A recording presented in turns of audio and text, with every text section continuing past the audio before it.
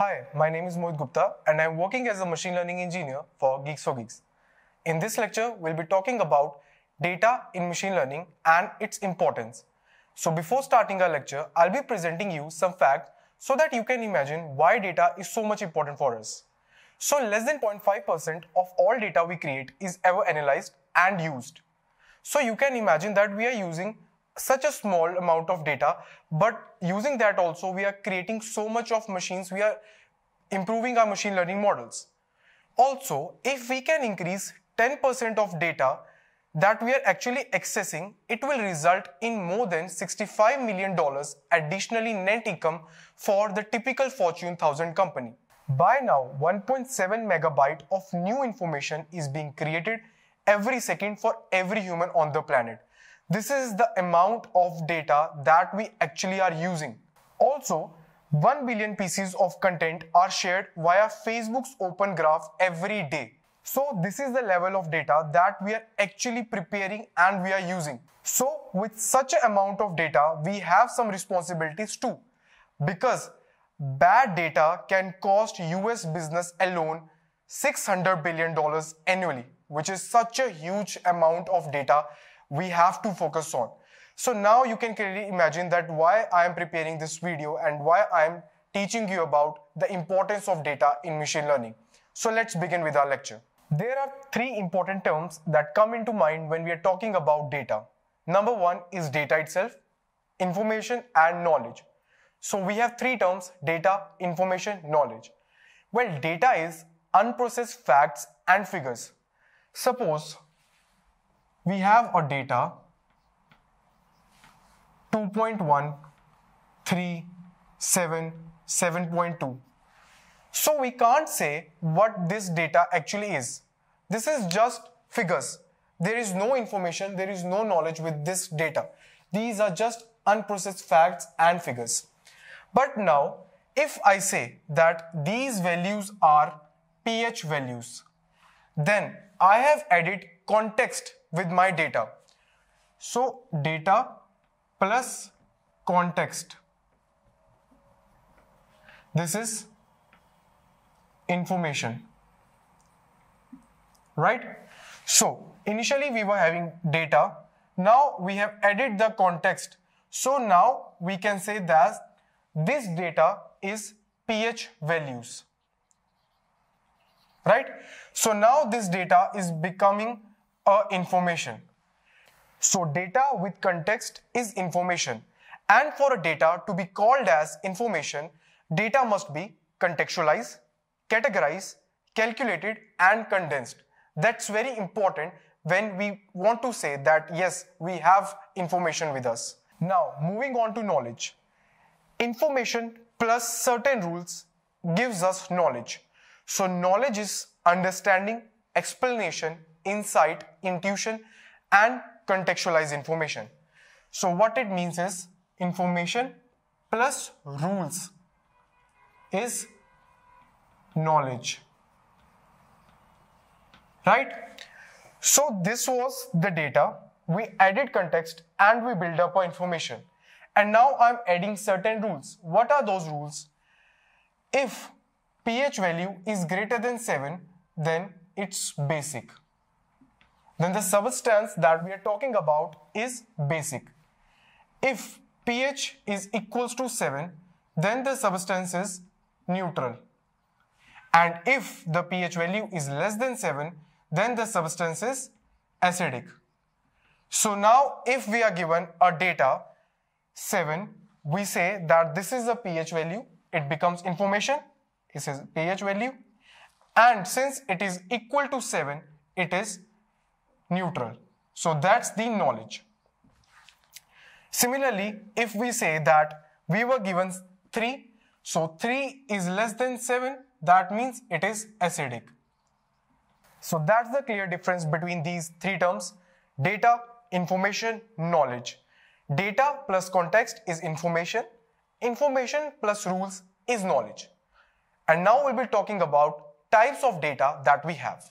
Broadly, we have two types of data. One is categorical data and numerical data. Categorical data is also known as qualitative data and numerical data is known as quantitative data.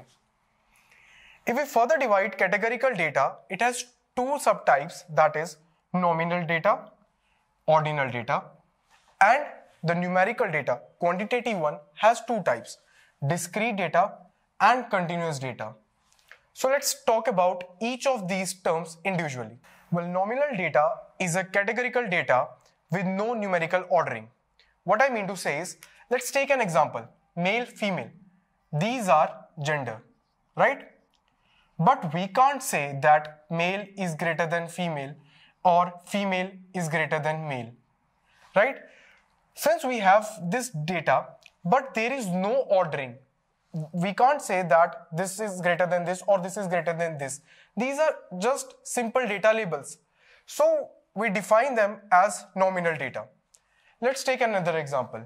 Black, brown, white, gray. Let's say these are hair color, right?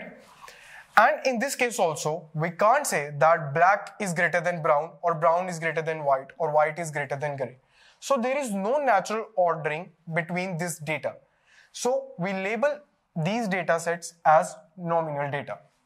Now we'll be talking about ordinal data. So that second type of categorical data, this data has discrete values but with a natural ordering.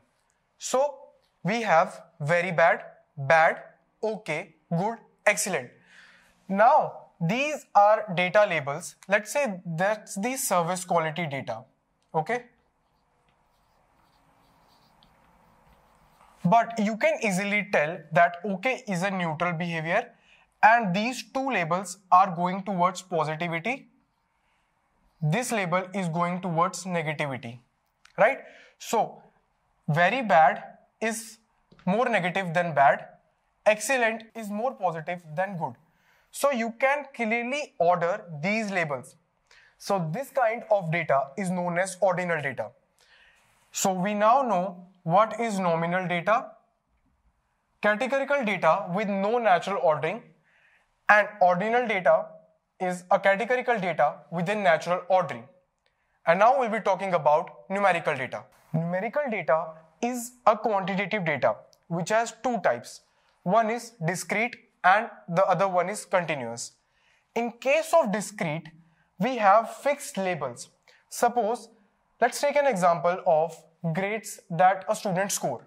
So it can be A plus, A, B, B plus, C, C plus, going till let's say E, right? So now in case of this data, we have fixed label A plus, A, B, B plus. So we know that the output will be from either of these values, right? So that's why we called it as discrete. But in case of continuous, we have a range, let's say $1 to $1,000. Let's say this is the price of a gadget. The data we are taking is the price of gadgets. So that this data can be any value from this range. It need not to be discrete. It can be 1.2, 1.25, 100, 101, 101.101. So these values are continuous in a range 1 to 1000, but it's not discrete. These data labels can be any value in this range. That's why we call it as continuous data. So discrete data is the one with unique labels that we know that the outcome will be from these labels only, and continuous data is fixed in a given range, but it can have any value like the price of gadgets, price of a property, right? So this was all about numerical data. Now we have few more terms associated with the topic data in machine learning. So let's talk about interval data. Well, you have studied about ordinal data, which was qualitative data with natural ordering, right? So we had bad, okay, good, very good, right? So we knew that okay was neutral, good, very good were positive, bad was negative. But what we don't know is how good, how positive this label is from this label. So we don't know the clear difference between these two labels, right? But in case of interval data, we have natural ordering, but with a difference gap, with a known difference gap. So let's talk about the pH values. So 7, and let's take a scale of 0.5, okay? So 7, 7.5, 8, here 6.5, 6. So we know that this is neutral value, that's basic, and that's acidic. So less than 7, we are going towards acidic.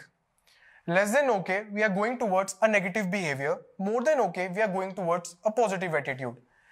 More than 7, we are going towards basic behavior.